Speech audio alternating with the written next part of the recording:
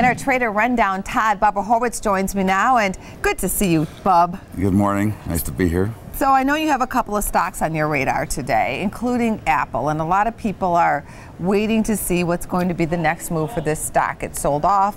It did a bounce back. What do you think is going to happen from here?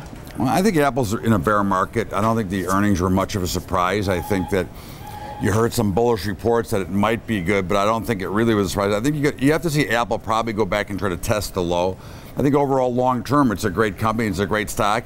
But you have to remember, where pricing have already happened, and you know, new products take a long time to develop. I think Apple's going to be fine. I'd look to be a buyer about 90, but I think there's still a little bit of action in here. And they overshot the mark on the downside. They're looking at about a 4 or 5% move, and actually moved 8%. But overall, I think it's fine, but you want to find a spot to buy. But weren't you surprised by the magnitude of the news and the move?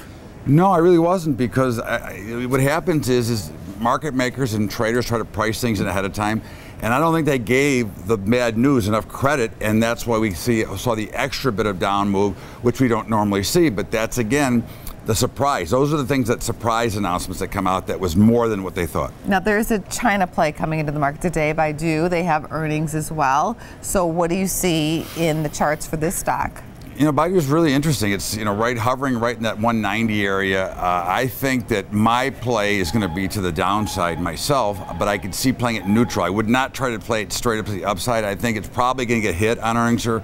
I think all that China trouble we saw in the beginning of the year is going to start to come into play here. I think the stock has had a nice move back up, but I think it's time for it probably to take a little bit of a breather. And it's an internet company, so after all, we've had some issues with some tech stocks here in the United States. Right. We've seen a lot of internet problems, and we've seen, you know, the profits aren't quite what they thought they were. And again, you always get this little bit of a manipulation through China. So I think you're going to probably see a little bit of a sell-off here. But again, somewhere down lower would be probably a spot you want to step in. But here, I think, would be a sale. And what are you watching the S&P 500? You know, it's very challenging here, but I do believe they're going to probably print a new high before it's all said and done, and then I would actually look for lower prices. But, you know, one thing about trading, we get to certain levels, and we're going to get that number.